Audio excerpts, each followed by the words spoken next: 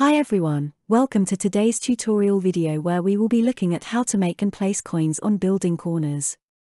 On the facades of listed buildings, you can often see coins or so-called cornerstones. In the old days, the coins were used to protect the corners of the building, but they were also used for decorative purposes. When renovating a facade, it is important to keep, replace or restore them.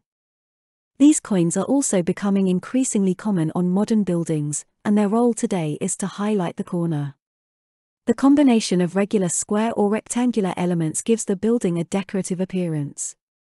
In the program, the coins are created using tiling styles. Let's see how it works. On this model I have pre-made a corner. I continue the work on the others. First, I create new tiling style. In the interior menu, I right-click on Tiling, and choose Property. I will modify the current style.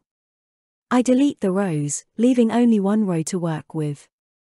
The tiling will contain two types of stones, one 600 by 300 mm and one 300 by 300 mm.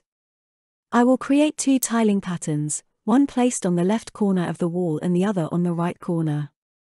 In the first row I create the 600 by 300 version. I set the row height to 3000 mm, which is the total height of the wall, and leave the elevation at 0. I select the correct material, which is Dura Marble 600 by 300. The width is 600 mm, height 300 mm, thickness 30 mm.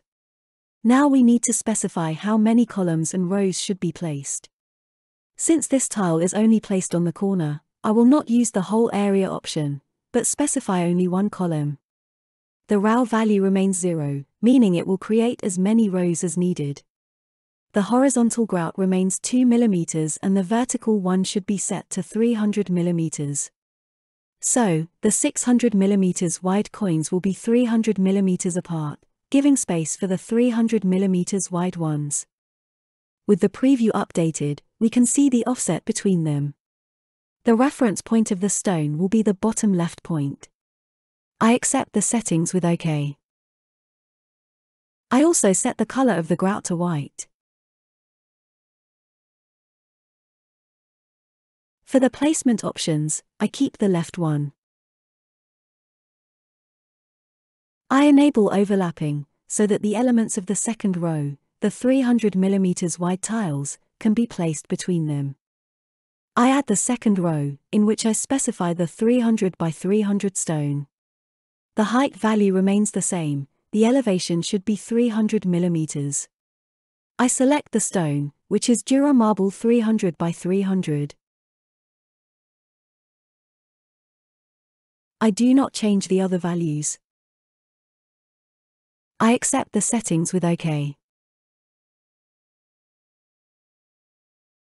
Let's save the tiling pattern as a new style called Cornerstone Left, and set it to be available in all projects. It is important to calculate the height of the stones when creating the pattern, so that only whole tiles are distributed on the wall. This way we can line them up without having to place cut tiles. In this example, the walls are 3000 mm, the stones are 300 mm high, so there are no cuts. Having made this left-aligned style, we need to make the opposite. To do this, the reference point of the tiles must be moved to the bottom right point. When I am done with this, I select right in the placement options. This will align the tiles to the right. After redrawing, we can see the result.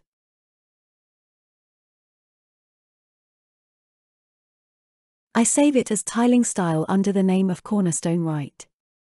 In the next step, I will cover the corners with the new tiling styles.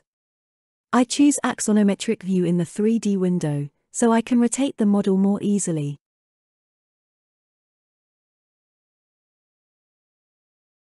In the tiling menu, there are two ways to use the tiling styles, placing or adding them. The difference between the two commands is that the placing tiling style always deletes the tiling already placed on the wall, and replaces it with a new one. With the adding tiling style command, I can place more than one tiling on a wall, in this example the left and right coins. So, I choose interior, tiling, adding tiling style. Now the last created cornerstone right style is the active one, so I'm going to tile the right corner of the wall first. I click on the wall and the cornerstones appear on the right. I select the walls to be tiled in order, and placing the stones in the right corner. Then, from the styles on the left, I select the cornerstone left style and place it on the left corner of the walls.